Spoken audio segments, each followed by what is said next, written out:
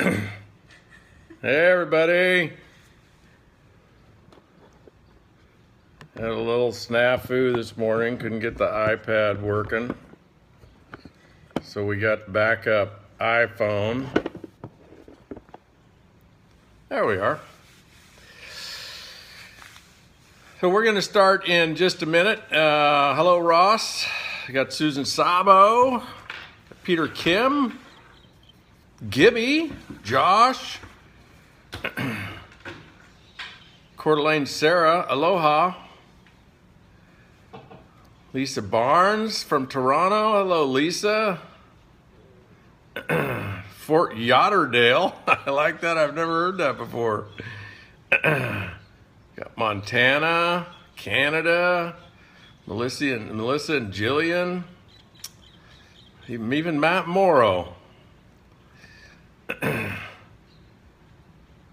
Played golf on the hole Bill Gates got married on. Peter Kim, yep.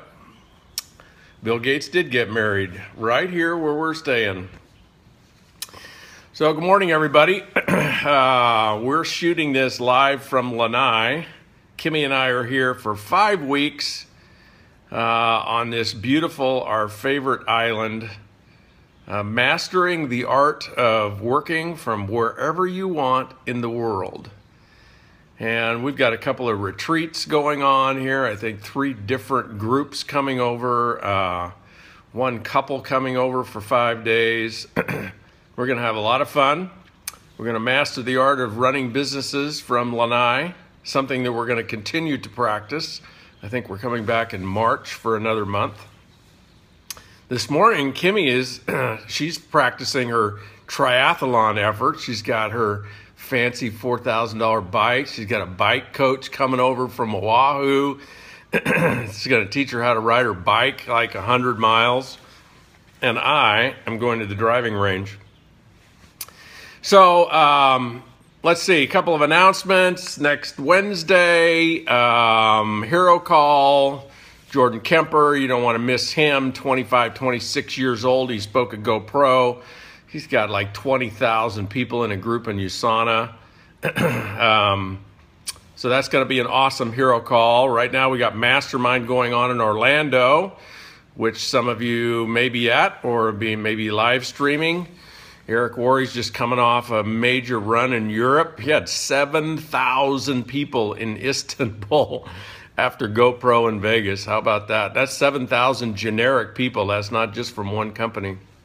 So a lot of awesome things going on in network marketing. And what I wanted to talk to you all about this morning is the Bliss business way of turning your cold market into your warm market and dealing with people to romance them into the business. So I'm just going to step through some steps that I like to teach people about this process. And at the end, if you have some questions that you want to chat in, I'll see if I can handle those questions for you. So the first step in this process, this Bliss business curiosity approach to enrolling people, is to just connect with people.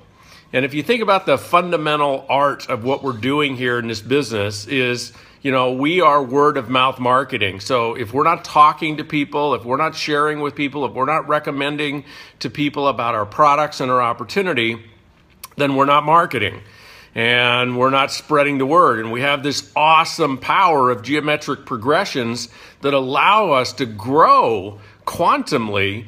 But we've got to kickstart the thing, and sometimes we have to keep kickstarting it by having those conversations. So the first step in this process is just to connect with people.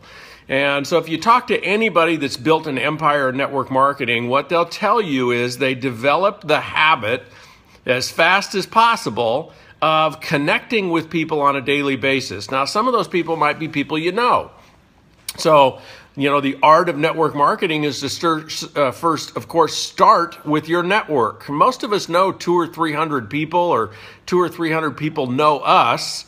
And so, obviously one of the first processes is get that list of people together and go about contacting them, just connecting with them. So when you connect with people you already know, and your agenda is to offer them your products or business opportunity, here's the first step in connection that Bliss Business philosophically recommends that you may not find in traditional network marketing training.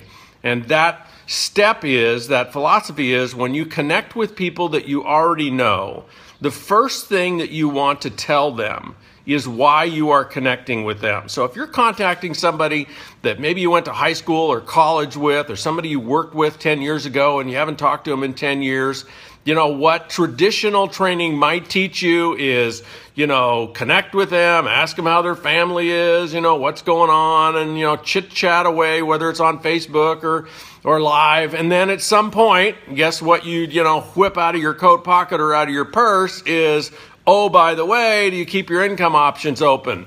And here's the problem with that kind of approach. Everything that you did to build rapport or chit chat with that person up until the time that you pulled your business opportunity or your products out of your purse gets invalidated when you do it, because what they realize is that's why you connected with them.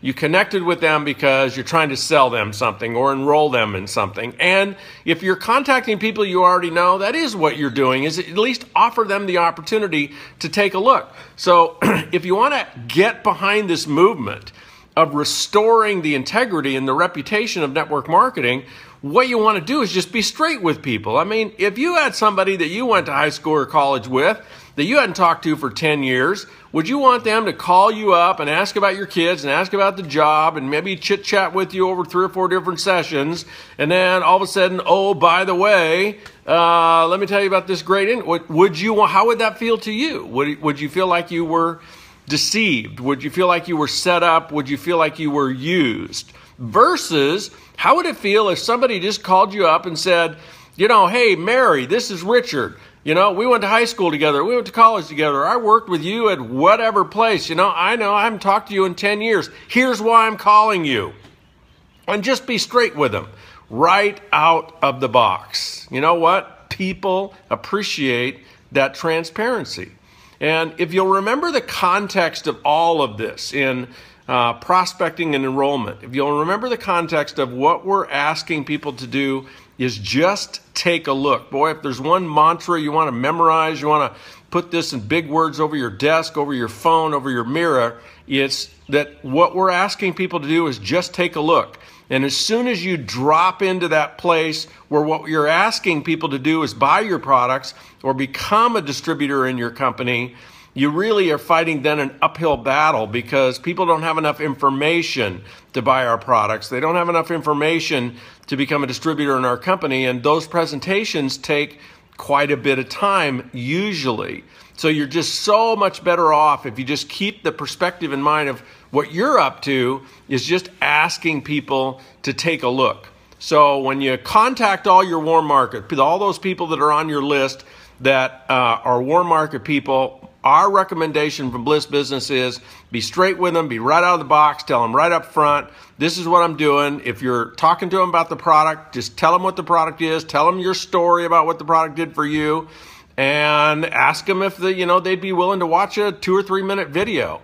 Just lose the chit chat and get straight to the point. Now let's talk about connecting with people you don't know. This is the art that network marketing professionals have developed. They've developed the art of every day, in every way, wherever they go, whatever they're doing, just living life, following their bliss, if you will. They just get in the habit of connecting with people. And what does a connection look like? Well, it's obviously a conversation. Could happen digitally. Could happen with, little chit chat on Facebook or Instagram or, something like that. And of course, it can happen live. And so how does a connection start? Well, you might ask by asking somebody what their name is. That's like super simple and always creates a connection. And that, obviously, you only ask that if you don't know what their name is. So, but maybe you ask them, where they're from, or, what's going on with them right now, or, maybe you make some kind of comment about something they're doing, which might happen, online. So you're commenting on Facebook, or maybe you're sending them a private message. And in this case, you are developing rapport. And here's the difference between people that are in your warm market and people that are in your cold market. People that are in your warm market know you. They may not like you necessarily, but they know you. And so you're not like a serial killer to them or a stalker or a criminal or something like that. They're going to at least listen to you. People you don't know, you don't have any relationship with at all, you just can't come out of the box and say, oh, by the way, do you keep your income options open? Which, oh, by the way, is one of my least favorite questions. So you got to develop some relationship. You got to develop some rapport with people. And so here's the most important piece of the connection if you're going to follow the Bliss business philosophy and help restore the reputation of the network marketing profession. When you're connecting with people you don't know, you got to make that connection neutral. You got to make that connection, it's perfectly okay if the conversation never gets to your product or business. In other words, you don't want to make a connection, and what you're looking for in the connection is the first opportunity to drop a product question or an opportunity question on this person. Why? You don't have enough relationship and rapport to do that yet. And very often, in the limited time you have to connect with people, you're not going to get that opportunity. So, if you're like sitting with somebody on a park bench and, you start talking to them and maybe then they got to go. So you only got 2 or 3 minutes. You got to be willing to let people go. You got to be willing to just live life and let people kind of move through your life, connect with as many of them as you can, and just let that go wherever it goes. So connection is first. Second is curiosity. Curiosity is probably the best word. Einstein said if he wasn't anything else other than just insanely curious, he wasn't a genius, he was just curious. So I want you to just think about being incredibly curious about everyone you meet. So if you're curious about somebody and you're talking to them or you're digitally talking to them, what's the form of the conversation going to be? Right? It's going to be questions. You're not going to be talking. You're going to be telling everybody about your product or your company or network marketing or, your stories or your opinions. You're going to be asking them questions if you're curious. So, the first thing people ask when I say, be curious and ask people questions, they're going to want to know, well, what kind of questions do I ask people? So there's all kinds of training historically teaching us as network marketers what kind of questions to ask people. You can ask people, where they live and how long they've lived there and what do they do for a living and how long they've done that and what do they do in their spare time and, do they keep their income options open and, all kinds of those crazy things. Well, instead of you memorizing any of those questions, here's how I would like to guide you and teach you how to learn what questions to ask if you're just purely curious. And the way to learn what questions to ask are trust yourself. Trust yourself in your intuition and ask whatever questions come to mind based on curiosity. And notice the distinction that'll happen when you start practicing this. Notice how quickly you will move to wanting to ask them a question, the answer to which sets you up to knock them out of the park.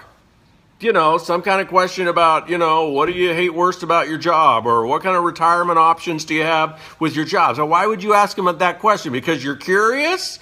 Or because you're just hoping that they're going to say, well, the retirement options in my job suck. So then you can bounce back with, well, if I could show you how.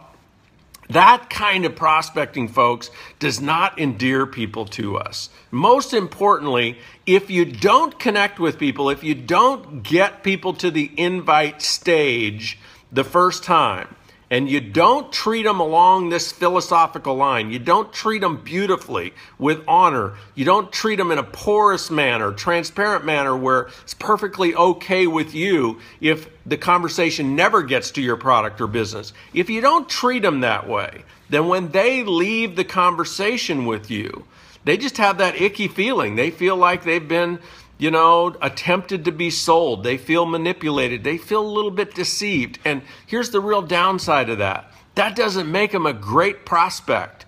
for the next time you talk to them. And let's just say you connect with a couple of people a day, 5 or 6 days a week. You know, that's 700 people a year. Most of them are not going to look. But if you treat people right, if you follow this philosophy, if you let people go, if you honor people's no, the best prospect list you're going to have a year from now is everyone who said no.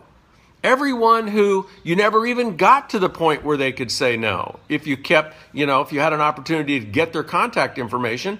Why? Because they might have a sense of what you do. They have a sense of the conversation and they like talking to you. So be curious and ask any question that comes to mind that is based in curiosity, and avoid like the plague any question that would set them up for you to sell them. And third step. So first is connect. Second is be curious. Third is be present. Now, most of the time I talk about being present as listening, but I want to talk about being present as something more than how most people just hear listening. I want to talk about being present as when you're talking to me, I am totally 100% present to you. I'm not thinking about something else. I don't have this agenda that I'm spinning like in my head, like mapping out the conversation. Okay, if I can ask him this, I can get him to say this, then I can tell him about this or ask him about this. All of that conversation in your head distracts you from being present. So when you're asking people questions and you're coming from curiosity, what I'm asking you to do is practice the art of being present. And what being present looks and sounds like is you're listening to what people say. You're actually listening to what they don't say. You're actually listening to what they might like to say. You're listening to who they're being. You're listening to the soul, to the emotions, to everything that's going on for them. And what you're not listening to is you. Your chatter, your judgments, your strategy, your opinions in your head while they're talking. That's what being present looks like, is what it feels like to the other person is you are 100% focused on them and you're not distracted by something else, even your own thoughts. That's what it looks like to be present. You are totally 100% listening to people. Step 4 in this process is be patient. So first, you're connecting with people. Second, you're being curious. Third, you're being present. Fourth, you're being patient. Patience is really, really important in developing this relationship. Patience allows that you let people go. Patience allows that if the conversation doesn't get there, you don't force it. Probably the best way I can express what it feels like to be patient is be patient. Let them invite you to invite them. Now, I want to promise you something. I'm going to make you a solemn promise. If you'll connect with people, if you'll be curious about people, if you'll be totally present to the people, and you'll be patient with people, I'll make you a solemn promise. I got almost 40 years of experience to prove this. People will tell you. They'll tell you what their greatest pain is. They'll tell you what their greatest passion is. They'll tell you what is missing in their life. They'll tell you what they want more of in their life. They'll serve themselves up to you on a silver platter if you're patient.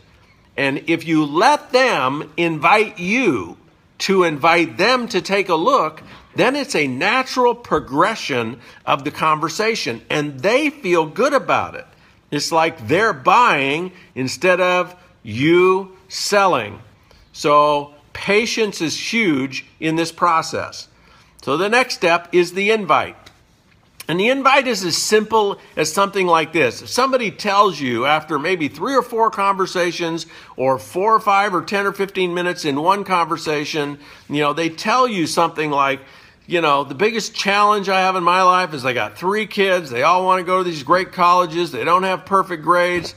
I'm looking at, $75,000 a year, going to totally deplete our retirement account. And besides that, my mom and dad are getting older and it looks like I might need to take, I don't know, whatever they tell you. Or they tell you that the most important thing to in their life is kite surfing. And they just want to go all the exotic places all over the world and go kite surfing. That's somebody serving themselves up naturally to you and inviting you to invite them. So what does the invite look like? It looks like something like this. Well, you know what, Mary? I know exactly how you can do that. Or I might have a way that's a fit for you to handle that college education. Or I know exactly how you could kite surf all over the world and make as much money as you make now. And so you follow your bliss. I know how you could do that. Whatever you say about what they said, just be clear and be confident. Perhaps not arrogant, but clear and confident, and tell them you know how they can solve their problem. Followed immediately by, would that interest you enough to take a look? Now here's why that works. If you go through this process and you let people buy instead of you selling, then what you're offering them is the solution to one of the most important challenges they have in their life. That's what you're offering them over here. And on the other side, what are you asking in return? All you're asking them to do is take a look. You're not asking them to buy the product. You're not asking them to become a distributor. You're just asking people to take a look. And what does the look like? Well, as we all know, it better look like a tool. It better not be you telling everything about your great products and your great company. It better sound like, hey, I got a 3-minute video, or I got this little 4-year career book, or, I got something for you to look at to learn about our products or learn about our opportunity. And any very successful networker will tell you that if you go through this process and you just ask people to look at a tool, if what you're offering them in return is something that's personal to them, something they're passionate about, they'll look at your tool. And so then it's just a sorting process, folks. The last thing you want if you're going to build an empire is people on your team that don't really want to be on your team. People on your team that aren't sold on network marketing. People on your team that they don't have a crystal clear passion that they're pursuing. And so what do you spend most of your time doing as a leader? You spend most of your time motivating them and putting Humpty Dumpty back together again and putting them back in the business again. So be cautious about selling people before they're ready to be sold. Selling people before they're ready to buy. The people you want in your organization are the people that are ready. And here's the truth about prospects. There are not very many prospects that you and I have that don't want the benefits of the products we sell. So if we sell products that save people money, who doesn't want to save money? If we sell products that make people look more beautiful, who doesn't want to look more beautiful? If we sell products that help people lose weight, who doesn't want to lose weight that's overweight? If we sell products that just make people more vital and live longer, who doesn't want that? Everybody wants what we're selling in most cases.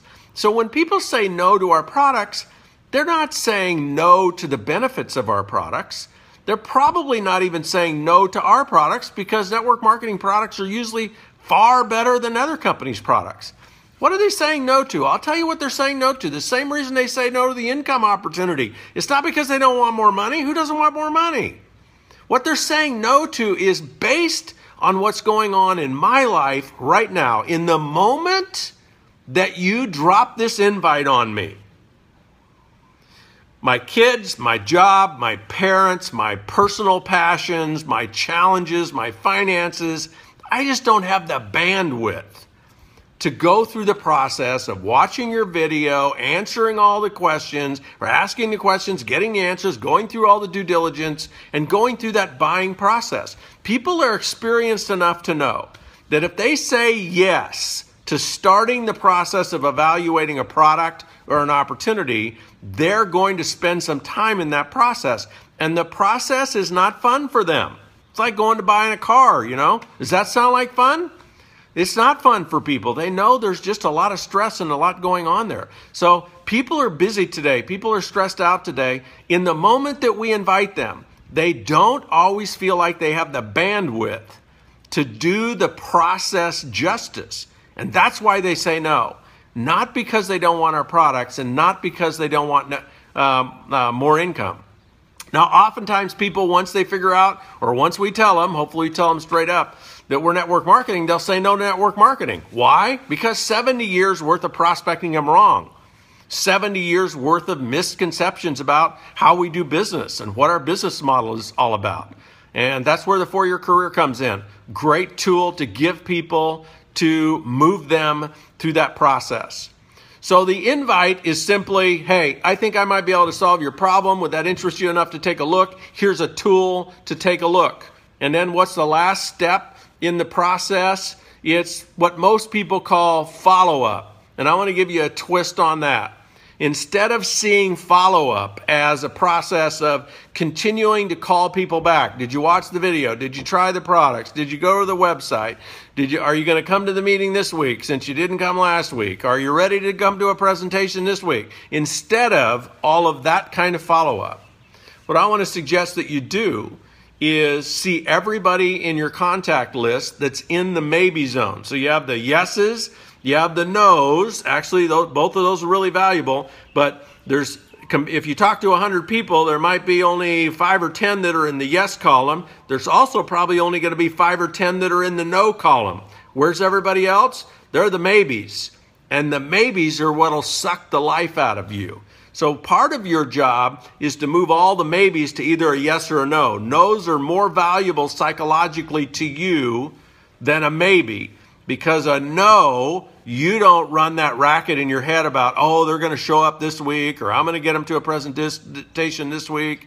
That just sucks energy out of you. That's kind of puts you right in the hope mode. I hope they're going to do something this week or this month. You need total clarity. You need people in yeses. You need people in nos. So what I want to suggest that you do in the follow-up stage is just think about everybody that you've talked to. Think about how you can serve them. When you follow up with them, think about how you can serve them, not how you can harass them.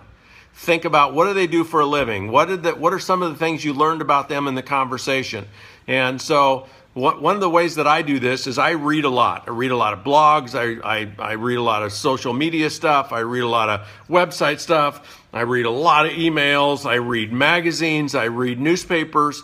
And every time I'm reading anything, the primary filter that I'm reading through is, how could this article or this blog or this piece of information serve somebody that's in my network? Somebody that I'm following up on, somebody that maybe I've invited to look at my business, or just somebody that's a friend. How can I serve them? If you'll think about how to serve people instead of following up to get them to do something they're obviously not motivated yet to do, you'll find that people in your pipeline are much more happy to talk to you and much more ready to serve you.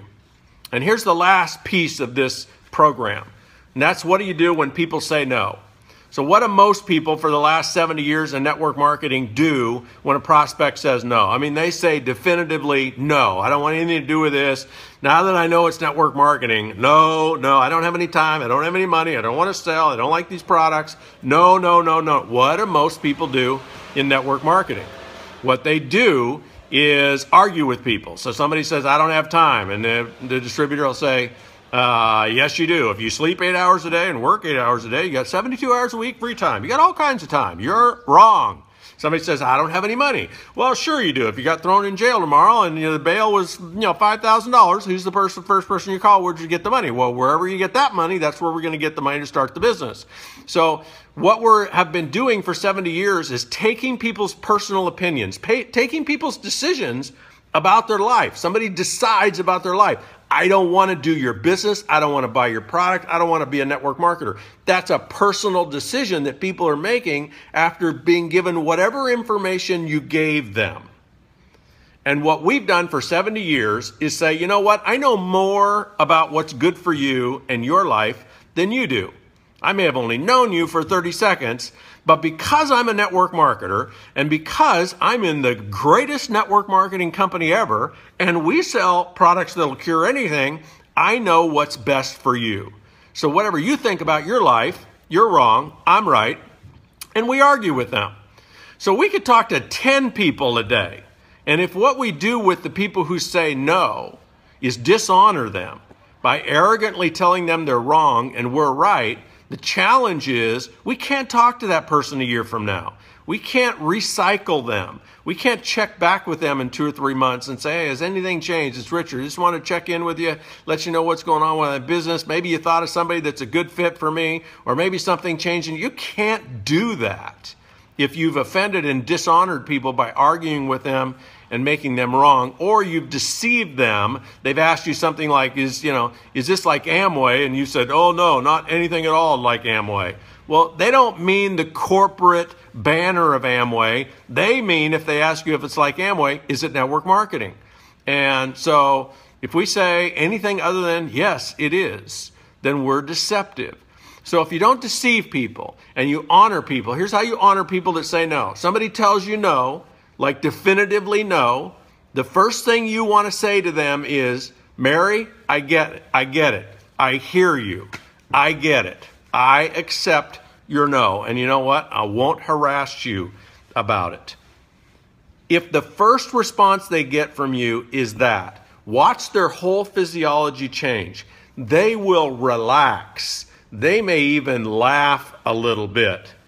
Now what's happened is they're no longer on defense and they're comfortable being around you. And you can just say something like, obviously I'm really excited about this. Would you mind if, every 2 or 3 months I just checked in with you, let you know how I'm doing? Maybe you would have thought of somebody that might want to try my products or take a look at the income opportunity. And if you've given people their no, if you've honored them and supported them, they'll give you that follow-up opportunity. If you tell them they're a jerk and they're stupid and they're a loser and they're going to end up homeless or they're going to, die of some chronic disease because they're not taking your product, they're not going to let you follow up with them. So these are the simple steps of building network marketing in a way that, you really only have to prospect for about a year. Not that you wouldn't continue to, but you only really need to prospect for about a year, 1 or 2 people a day, and then your best prospects in the world is that whole list of people that said no, because what they really meant was not now, I can't deal with it right now. And if you honored them, then you're going to be in a position to follow up with them next year. And most of them will know who you are, they'll know what you're doing, they'll know what you're selling, and the best absolute prospects you can have. And if you'll do that, maybe they won't get in your business, but maybe they'll get in somebody's business. And instead of, us having to talk to 10 or 15 people to get one person to take a serious look at our business, maybe 3 or 4 or 5 years from now, we can actually change the landscape and the attitude of the public about our business model because we deserve it. We've earned it by honoring people. That's the Bliss Business Curiosity approach to connecting and building a business and prospecting people. I trust that you all got it, love it, practice it, and I can take a few minutes right now and see if any of you have questions. So I'm reading the chat. 3 Bend, Idaho. I wonder where that is. Earth Haven 4. I love everybody's email addresses. The Will Dennis, yes, please. Doug Collins. Hey, Doug. That's not snow, actually. Somewhere back there, there's an ocean. Oh, there's the ocean. Yeah, we're in a great spot here. We're in what's called the Four. We're not staying at the Four Seasons. We rented a beautiful home overlooking the ocean on the golf course here at the Four Seasons Resort at Manili Bay, and we're here for 5 weeks doing retreats. Got people coming over, sometimes groups, sometimes individuals. We got a beautiful cove down here that's got fantastic snorkeling and Kimmy and I hike to the sunrise every morning, and we go back for a big swim every evening. There's wild dolphins in the bay, whales, turtles. It's really, really an awesome place. Lanai is one of the smallest Hawaiian islands. There's only 3,000 people that live here. There's only one little town. There's no stoplights. And one of the coolest thing about it is the entire island is open to the residents to go wherever they want. Even though it is owned by Larry Ellison of Oracle Computers, he's worth like $50 billion. He bought the entire island 3 or 4 years ago, with the exception of the deeded lots that were already owned by people. But the entire island is open for the public to go wherever they want. Like you can get an ATV or a golf cart or go hiking or mountain biking. You can go to any beach anywhere on the island. All the roads are open to the public. Really, really an awesome place. So I don't see any questions. Thank you all for joining my scope live from Lanai. Probably do another one next Friday morning. Have a fantastic weekend.